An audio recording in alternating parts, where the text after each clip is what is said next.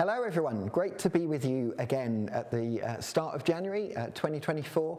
If you joined us last week, you'll know that we always start off the new year by freshly asking God to speak to us, to give us a word for the new year. And if you did tune in, you'll know that the word that God's given us for 2024 is from Ezekiel 37, and it's the famous story about the dry bones coming back to life. And it's really on the back of a prophetic word that was given to us by a visitor to Restore last October. And he came into our Alderton congregation and he just shared the fact that he had Ezekiel 37 for us and felt like God was speaking it to us in this season. And he talked about the fact that over the last few years we've done a reshaping, which we have, which was part of the bones coming together. You know the story in Ezekiel 37, I'll read a little bit of it at the moment, but you can read the whole passage a little bit later. But it starts with scattered bones, which represent the spiritual life of Israel, where they're dry and they've lost their connectingness. And it starts with the bones coming together to form the structure for a body that is being created.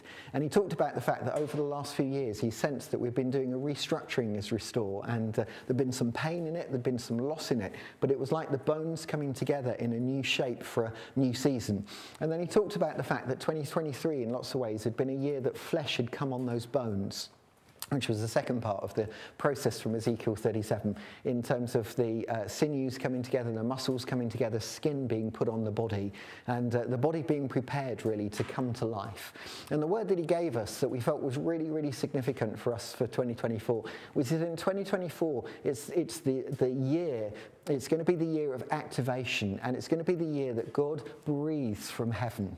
And you'll know at the end of Ezekiel 37 in verse 9, Ezekiel is told, Ezekiel, whose name means God strengthens, he's told to prophesy that the breath of God will come on the body. And as he prophesies, then so the wind of God's Spirit, so the breath of God does come on the body, and the body starts to take form and starts to take shape and becomes once again an army. And it's a picture of restoration for the nation of Israel. And he had a sense that in 2024, God is wanting to move in a fresh way across Restore by his Spirit, and there'll be a divine, a supernatural acceleration of the life of God in and through us. And so that's the word that we're taking for 2024, and we started over this last week with our first week of prayer and fasting in 2024. Excuse me, I'm just about to cough, but we did a week of prayer and fasting, and that was an opportunity to lay aside something, to lay down something that represents the power of us or the flesh in our lives, and to embrace something fresh of God's Spirit. And so we had lots of opportunities to gather. It was great to be able to pray through the night on Friday night at Woodford. Great opportunities just to engage with God at the start of this new year and invite his Spirit to come. And as I said last week, every first Wednesday of every month in 2024, we're going to make it a day of prayer and fasting across Restore. We're going to gather in the evening for a time of worship and pushing into his Spirit, because we're really desperate. We want to cooperate with God for this year of activation and for the wind of his Spirit to blow. And I said last week that over the next 5 weeks, we're going to take different elements from Ezekiel 37. We're going to track it through, going to track through the story bit by bit, so that we can cooperate and do the work that needs to be done in preparation for the blowing of God's Spirit, to make sure we're in the right place, positioned in the right way, so that as the activating, as the supernatural presence of God comes and overtakes us, then God's able to achieve everything that he wants to do through us. And so we're going to start that process today by doing what I've called this week is understanding our context. Understanding our context, or understanding our reality. And I'm going to speak from the first three verses of Ezekiel 37. The first three verses of Ezekiel 37. So it's the start of the story. Let's start at the very beginning. It's a very good place to start. The hand of the Lord was on me, and he brought me out by the Spirit of the Lord and set me in the middle of a valley. It was full of bones. He led me back and forth among them, and I saw a great many bones on the floor of the valley, bones that were very dry. He asked me, "Son of man, can these bones live?" I said, "Sovereign Lord, you alone know." And I've spent some time really meditating on this passage, but I've been really struck by these first three verses and by the starting point. And some things I noticed that I haven't noticed before, which are some of the things that I feel like the Lord's speaking us, particularly at this start of this year of activation, and some things that I thought were particularly important. Now, the first thing I want to say is it starts off in verse 1, and it says, "The hand of the Lord was on me." The hand of the Lord was on me. And in fact, in 3 times in the book of Ezekiel does he use the phrase, "the hand of the Lord was on me." Firstly, it's the very start of Ezekiel chapter 1, verse 3. He says, "The hand of the Lord was upon me," and then he starts his prophetic ministry. Second time is in Ezekiel 33. If you listen to the overview that I gave last week, chapters 1 through to 33 are the words of judgment over Israel because they've fallen short of who God intended for them to be.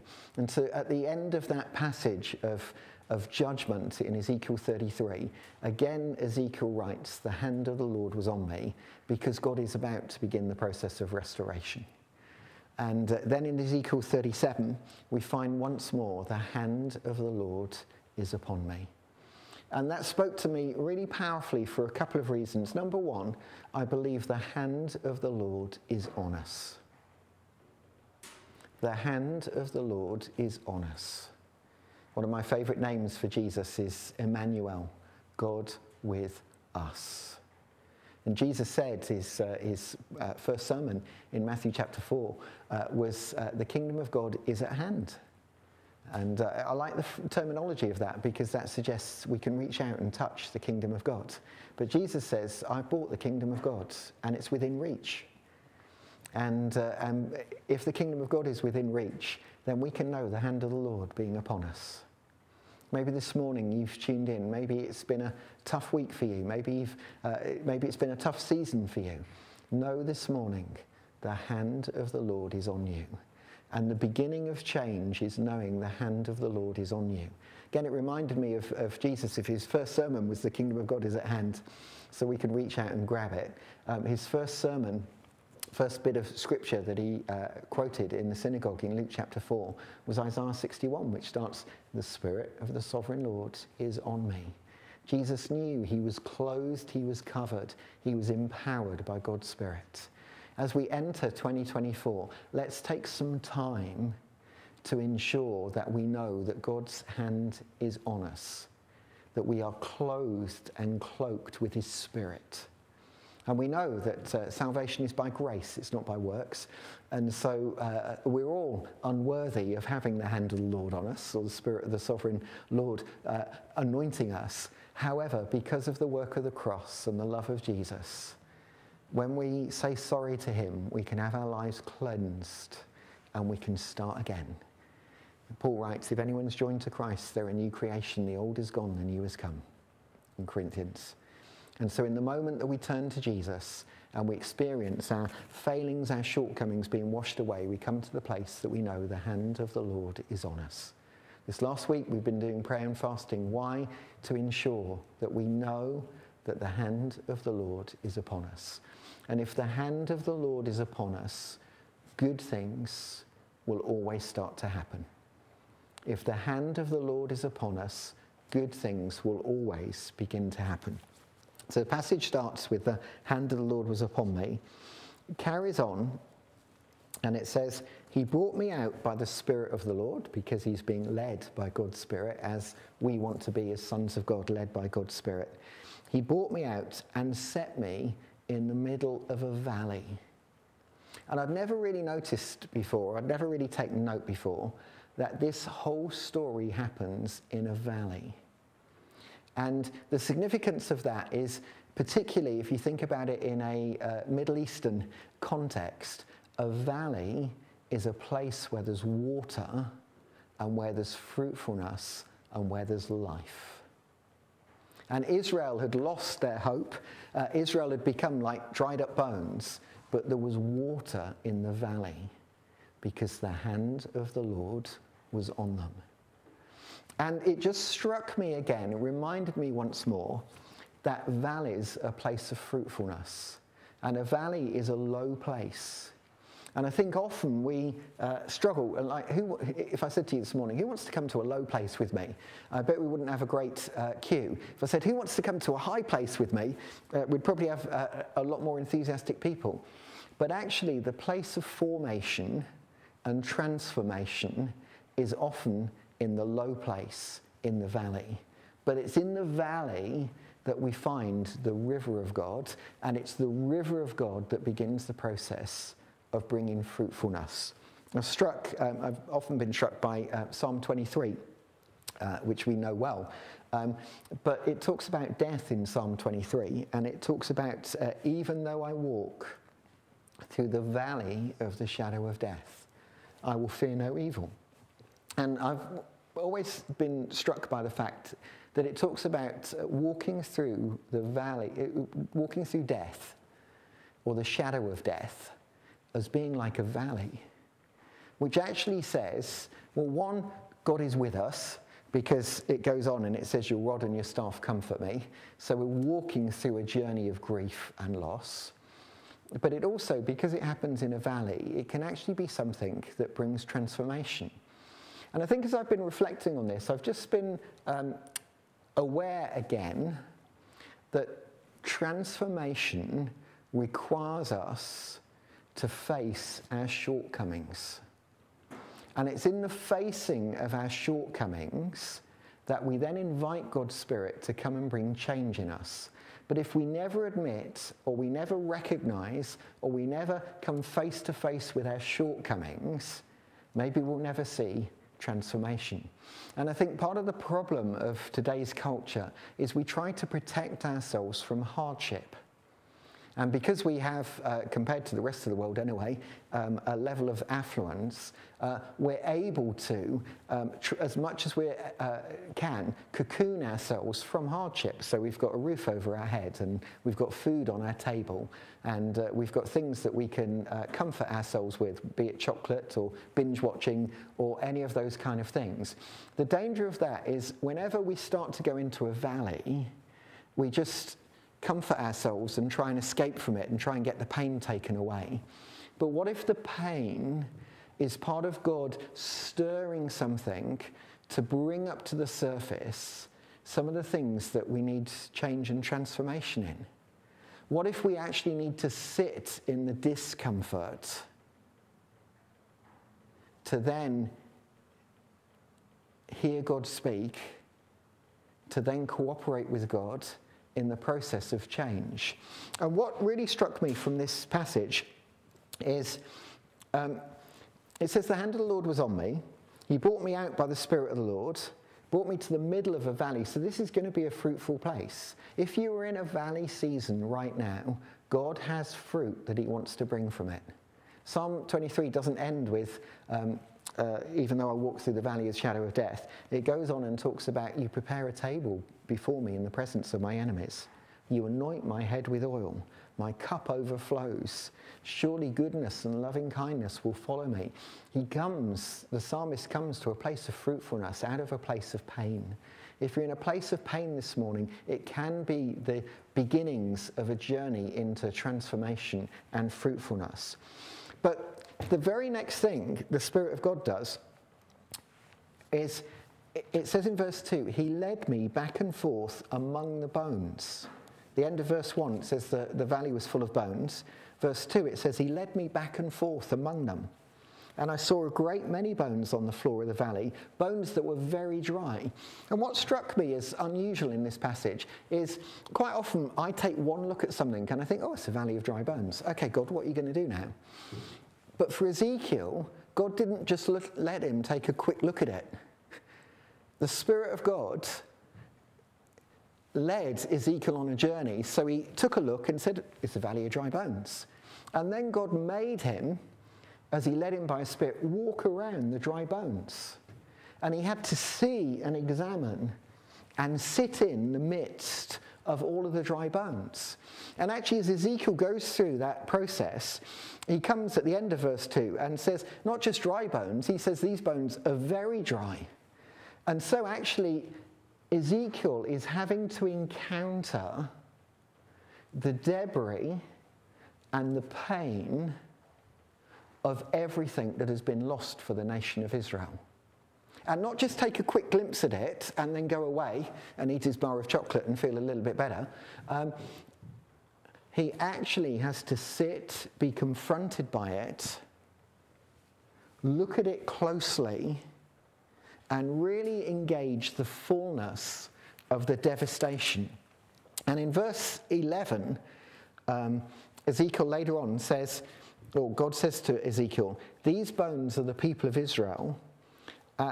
They say, our bones are dried up, our hope is gone, we are cut off. And Ezekiel has to encounter the depth of loss, dryness, despair, absence of hope before he sees God start to bring transformation. And I wonder whether one of the reasons that we don't see the transformation we want to see is because we're not actually brave enough to sit in the midst of the debris and the pain and the brokenness of what we're really feeling.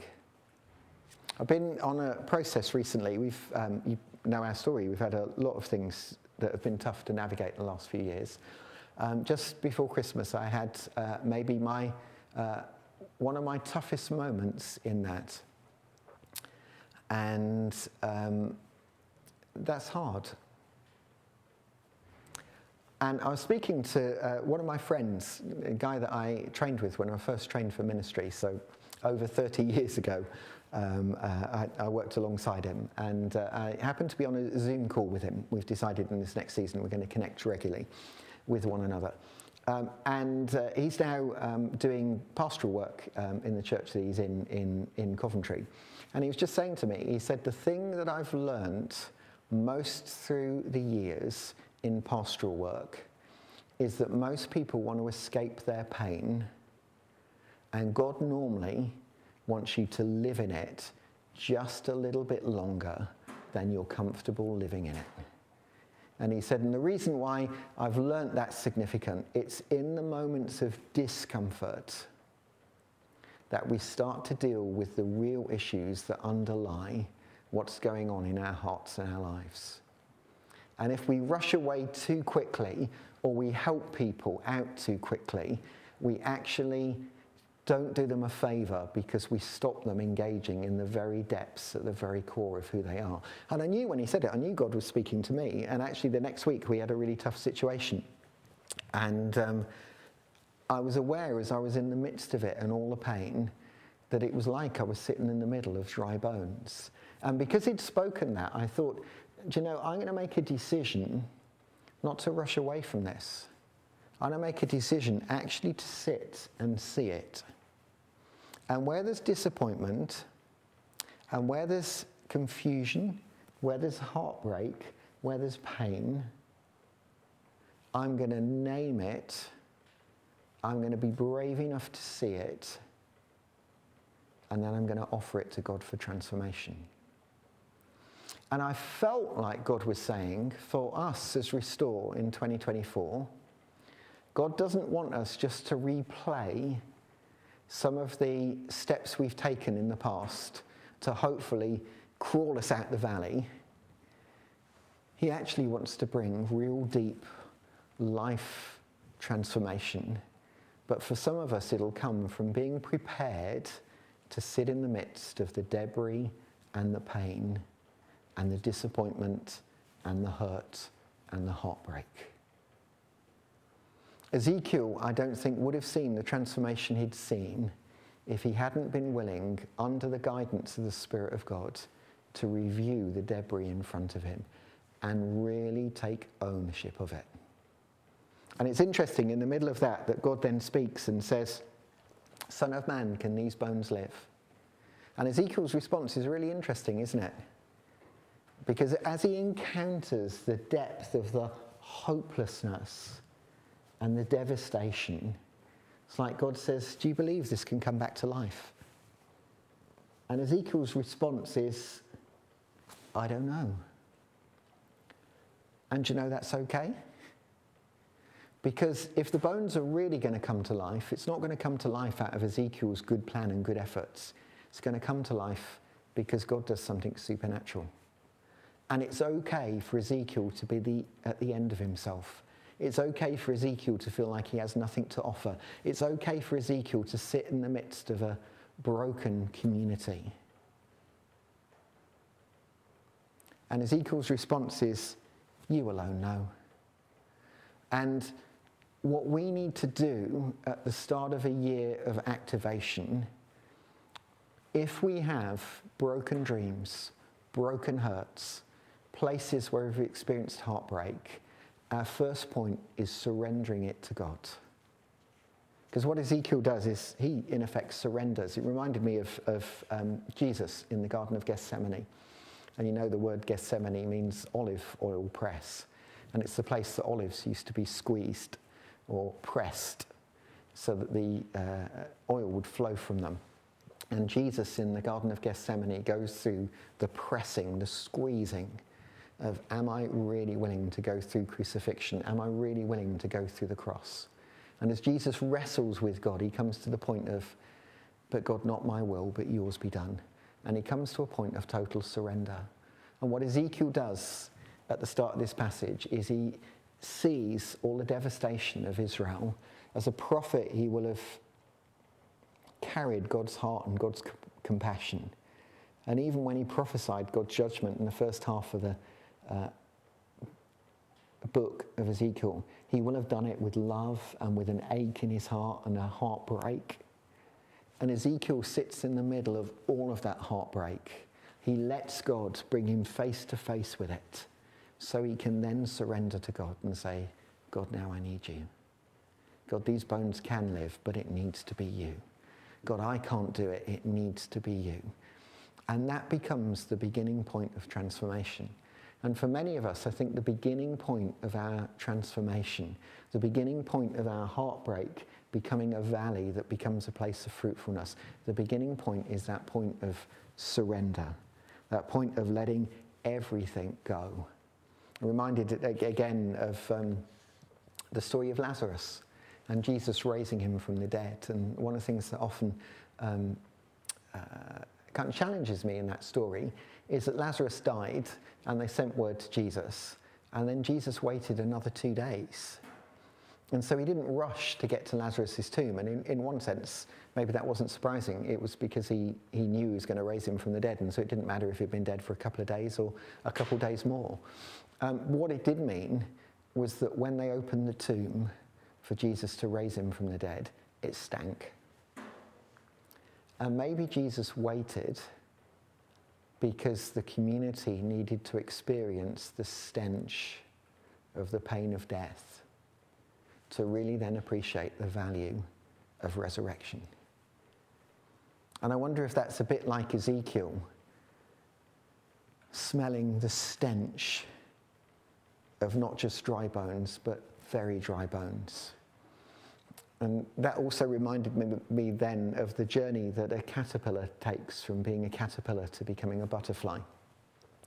And there's some great YouTube videos you can watch on it, actually. It's very therapeutic to do in your quiet moments. But you probably know a caterpillar eats as much as it can, so it prepares its body, grows its body, getting ready for the next stage of transformation into becoming a butterfly. But then, when it's full and ready for that, it finds a place of safety under a leaf, normally, and it hangs down, and it sheds its outer skin, and it forms a chrysalis. And then, when the hard chrysalis, protective chrysalis, is formed around it, it then reduces literally to mush. Everything dissolves within it. It then sits in that mush for a while, and then there's a realignment and a readjustment, and a butterfly starts to form. And interesting enough, when it's ready to come out, it has to force its way out of the outer shell to start to see the world and then be able to fly. And they say if you help a butterfly out, you actually destroy its ability to fly, because it's the tension and the stress of forcing its way out of the shell, the cocoon, that actually then enables it to have the strength for its wings to be fully formed and it to be able to fly. But I was struck again that for that transformation to happen, the caterpillar has to die, but it has to be willing to kind of go into meltdown. And sometimes we have to hit a place of meltdown to really deal with the issues that we need to really deal with, for then to be able to, God then to be able to break in and bring transformation. I think often our paradigm for discipleship should be much more, I get hit by a wall that stops me because God wants to change something in me. I then cooperate with God in the process of change. I carry on and I get hit by another wall or another trauma or another obstacle. And again, I need to cooperate with God. God, what is this bringing up in me? God, what is this showing me about the way that I'm living? God, what do I need to learn from this? And instead of just pushing away, God, I don't like it, God, this hurts, we walk through the valley of the shadow of death and we invite God to start to bring change. I really, really believe that 2024 is going to be a year of transformation, a year of activation, a year of divine acceleration. But I think those of us who are going to really experience that are going to be the ones that are brave enough to confront what's currently in our hearts. And in particular, where there's broken hopes, broken dreams, pains, grief, debris from the past, where there's bones that aren't how they ought to be. Just to be willing to sit in the middle of them with the Spirit of God, because note, the Spirit of God was with Ezekiel. The hand of the Lord was on him. So he brought God into it. Don't ever just sit in your debris without the presence of God, because that won't do you any good. But we need to sit in our debris. But as we sit in our debris, we need to invite the Spirit of God to come. And it will be the pathway, the beginning, the first step into the process of transformation. I just want to take a moment to pray and just to reflect really on what God is speaking through it.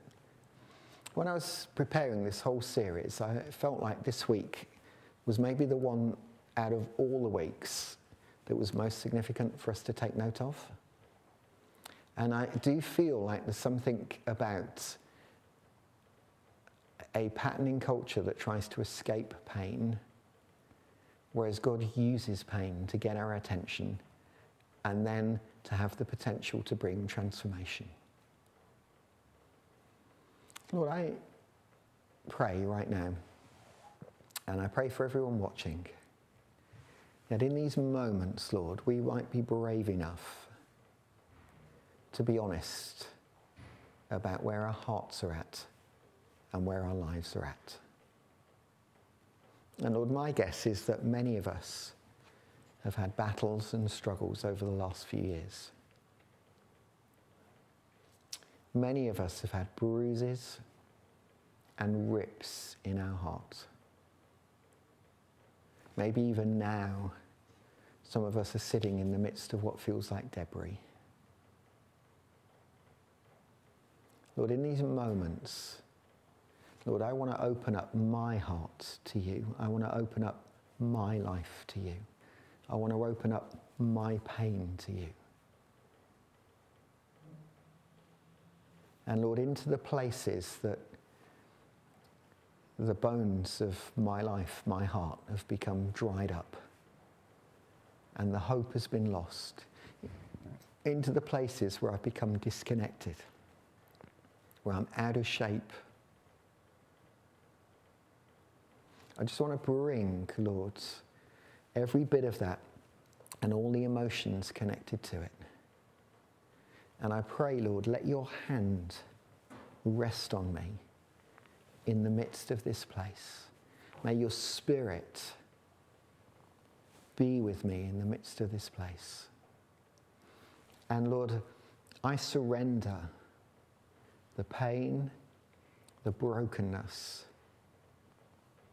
I surrender it to you.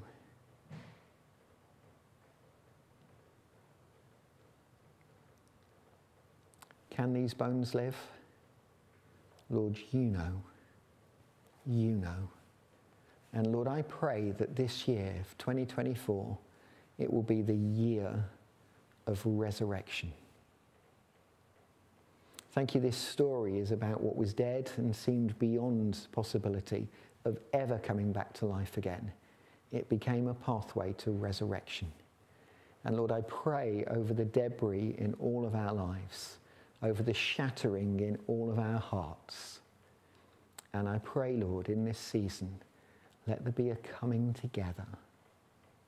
Let there be a reconnecting, a realignment. Let there be fresh flesh coming on it. And let the breath of your Spirit start to bring us into resurrection life and resurrection power. In Jesus' name, amen.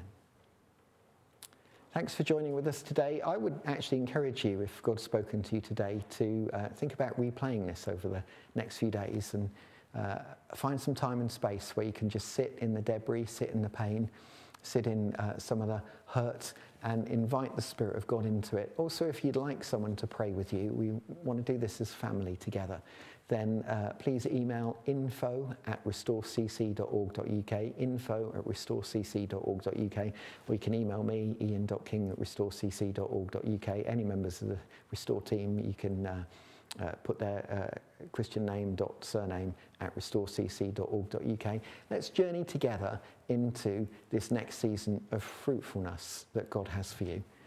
May God bless you.